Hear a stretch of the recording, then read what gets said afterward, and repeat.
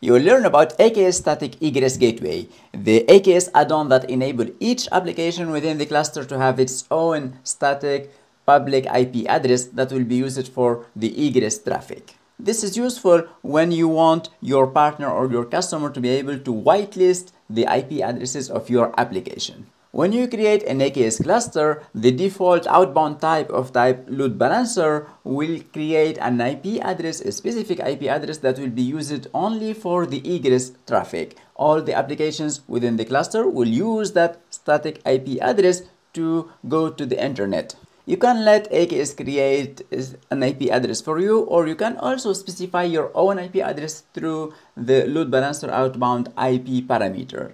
With that, you can pass either one or multiple IP addresses for your AKS cluster. This IP address is different than the IP addresses that will be used for the ingress traffic. So here we said all the applications within the cluster will use that IP address for the ingress. But what if I want that each one of my applications would have a different and a specific static IP address for the egress? Well, that's where AKS Static Egress Gateway comes into play.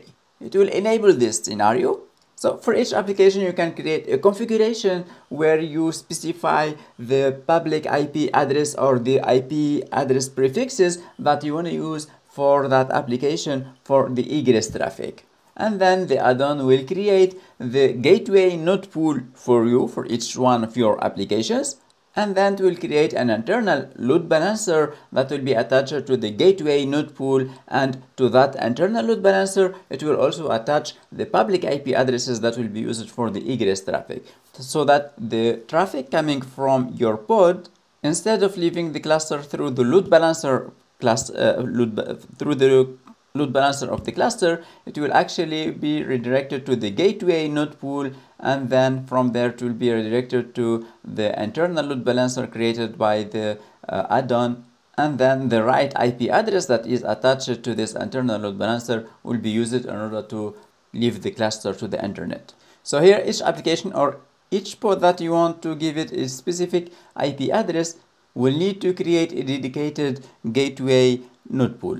And that is somehow the disadvantage of this add-on, is that it consumes lots of resources within your cluster. Yes, you will create another node pool dedicated for this, but still those node pools are virtual machines or virtual machine scale sets.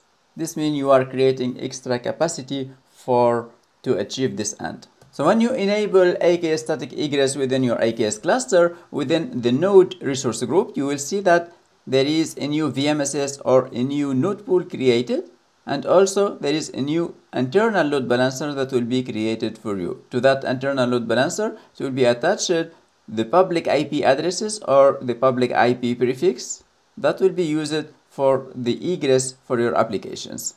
So for the public IP prefix, actually you can let the add-on create a prefix for you, or you can bring your own IP addresses or IP prefix. AKS Static Egress Gateway is managed as an open source project within GitHub within the Azure repository. So from here you would find more details about the documentation and also the design. Follow me in the next video to see a demonstration on how this works.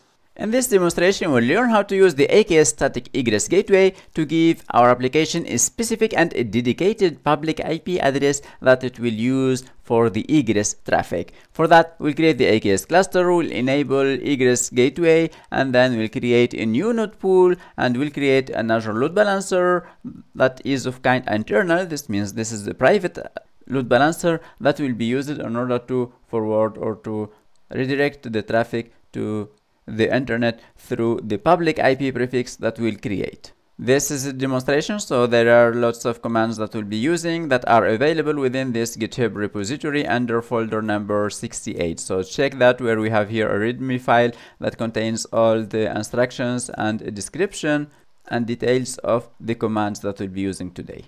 I've cloned that repository within my local machine, and within the commands.ps1 file, here I start first by creating some environment variables like the name of the cluster, the resource group, the node pool that will create, and then the gateway prefix size that will reflect the number of IP addresses that will be used for the egress. So creating first the resource group using az group create, and then creating the AKS cluster with the only specific thing here is that we enable the static egress gateway. This will enable the component within the AKS cluster. Remember, it's an add-on, so we just need to enable it during the cluster creation. And then we connect to our cluster, and then we can issue kubectl commands with kubecontrol get nodes, where here we can see the 3 default nodes within our cluster. And because here we enabled the add-on, so if I check the namespaces, we can see that there is a new namespace called AKS Static Egress Gateway. Let's check the content of that namespace. So let's say kubecontrol get all from the AKS Static Egress namespace, and here we'll find 3 pods because those are part of a daemon set, so we have a pod within each one of my nodes of the cluster. Those will manage the behavior of the egress gateway. So for now, the cluster will behave with the default behavior. It means that it will use a single public IP address for all the egress traffic for pods within my cluster. Let's demo that. So here I try to run a new nginx pod within my cluster, and then I try just to exec within that pod, and I run the command curl if.conf.me that will give me the public IP address that it see.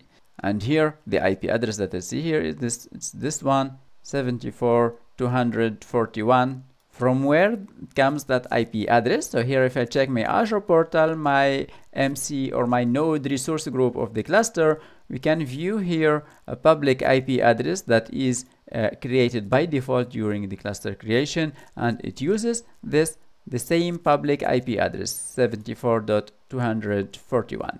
So that's the IP address that will be used only for the egress traffic. Remember, for the ingress traffic, a new public IP address will be created in order to handle the public services or the ingress controller.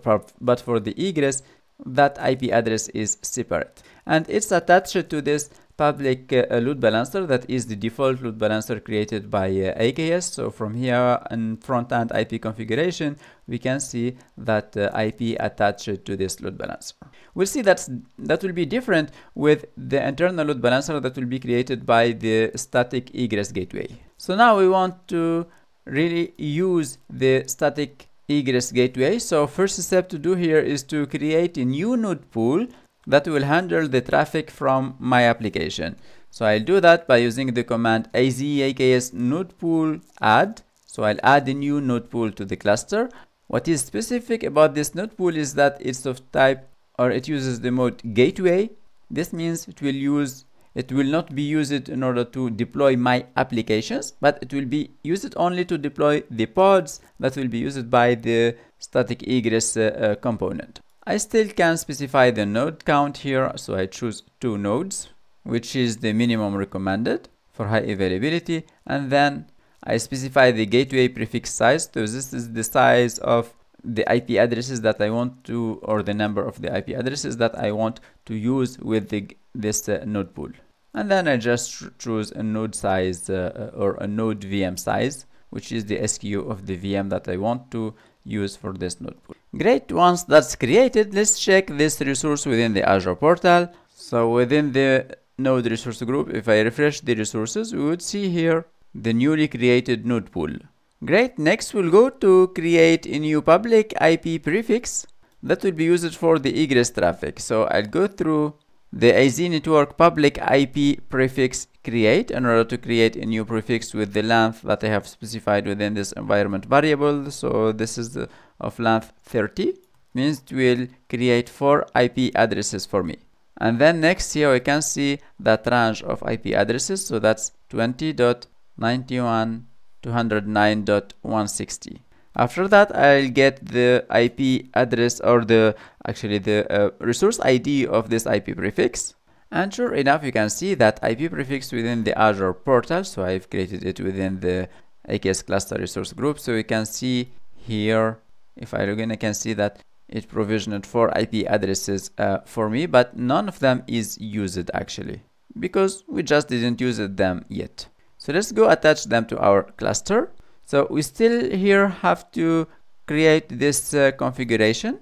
So this is a static gateway configuration file, where we should give it a name, a namespace, and then specify the gateway node pool name that we want to create. I've put it into an environment variable, and then the prefix ID, which I get right here in the environment variable IP prefix ID, and then optionally we can exclude some CIDRs. So this means that communication from the targeted pod to another pod within the same network or within the same virtual network should not go through this path or through the static egress gateway. It should be excluded. And we are excluding also the IMDS instance metadata server's static IP address, which is this one. So let's put this configuration into a static gateway config.yaml file where we can see it from here, where we can view the configuration and the values.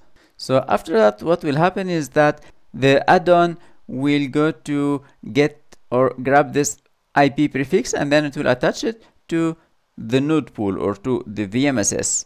And to do that, it will need to have the right airbag roles. So it will use the AKS identity in order to do that. So this means that we need to give the AKS identity the airbag role, which should be network contributor over that IP prefix.